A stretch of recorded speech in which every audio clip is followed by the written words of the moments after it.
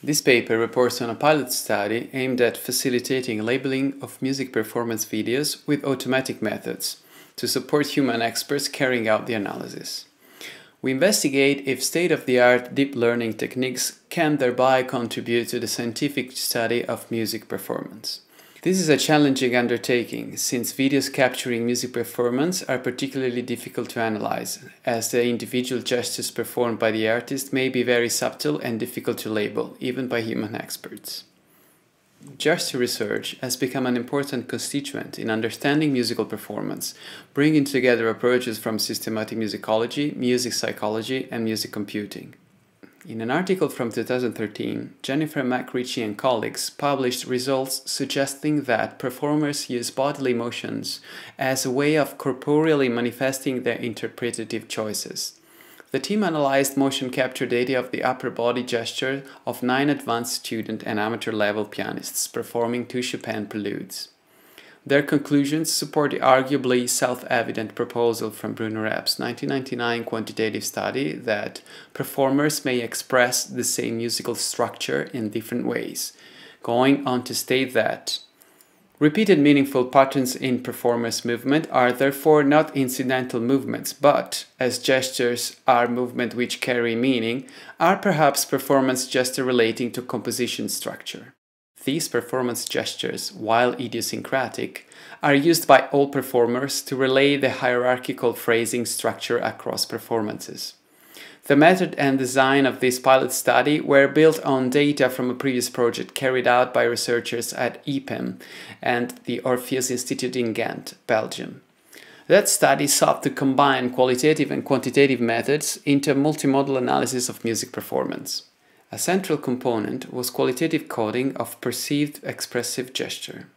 The data was drawn from 2 rehearsals and 2 performances of a composition for 10-string guitar by the British composer David Gorton. The piece is titled Austerity Measures 1 and was premiered by Stefan Ostersjo at the Orpheus Institute Research Festival in 2014.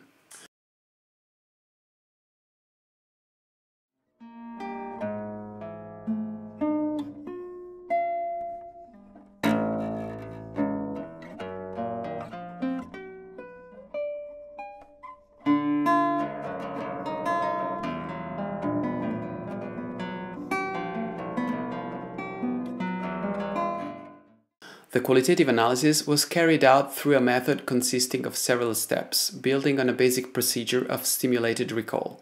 The goal was to detect expressive movement in the performance that were not immediately related to technical or sound-producing gestures. Stefan Ostersjo, the performer of the piece and co-author of the research, will tell you more about this procedure. Expressive gestures were identified and named with a code, with the start and duration of the gestures annotated using the software HyperResearch. This resulted in a rich list of codes involving the different viewpoints of composer, performer, and 2 observers. Through a process of negotiation, these codes were conflated and, where relevant, renamed when a consensus on their expressive meaning was reached, or deleted when no consensus was reached. Each time an expressive event occurred that matched a code in the list, this code was added to the video. This resulted in 2 parallel annotations, which were discussed in a final common session. Here, all coded events for which in the end no consensus was reached were deleted from the annotations.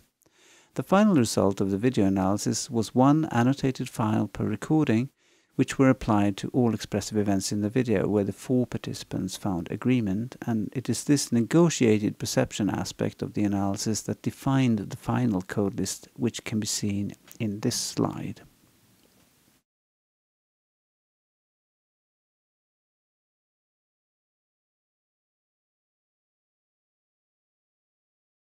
Most of the codes refer to bodily movements that have no direct result on technical delivery and don't explicitly produce sound, such as nodding, facial expression, and expressive shoulder movement. But what all the codes have in common is that, through a process of negotiation, it was agreed that they represent specific bodily strategies for the management and communication of the musical structures. You will see from this very short video extract some obvious examples of gesture that we coded as expressive, such as nodding, expressive shoulder movement, expressive head movement, facial expression, and frowning.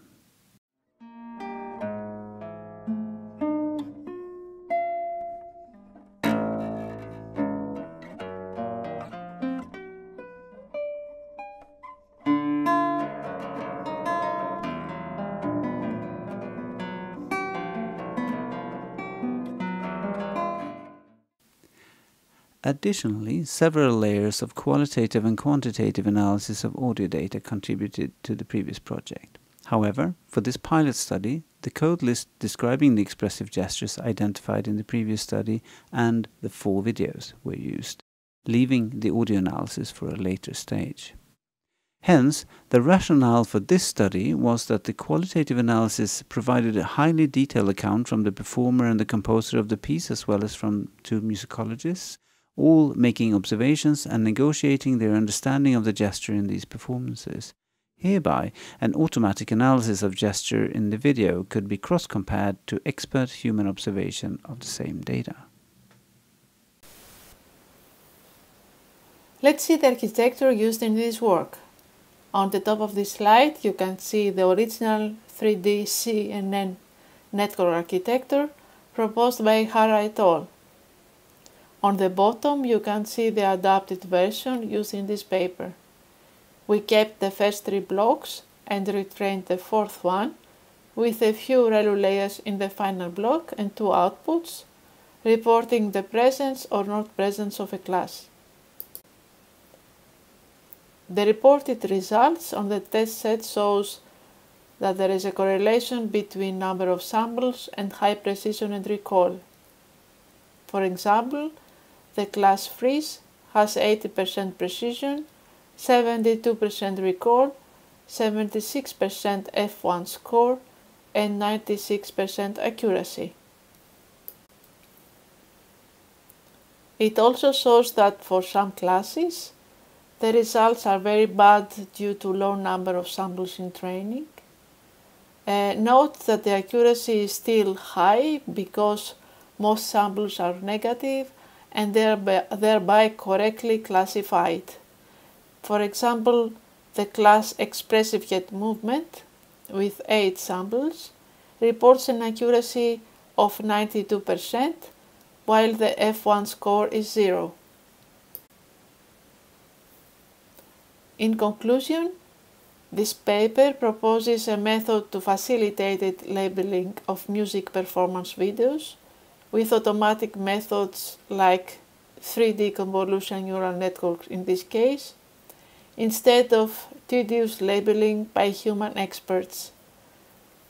The model was evaluated on a set of 18 music performance gestures and reports an average accuracy of 85.7% and F1 score of 38.6% on the test set.